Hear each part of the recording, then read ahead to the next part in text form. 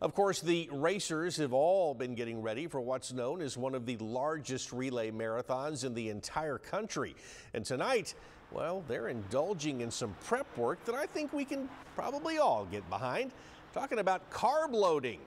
We saw a few runners who made the journey from out of town, filling up their tanks at Frank's Spaghetti House.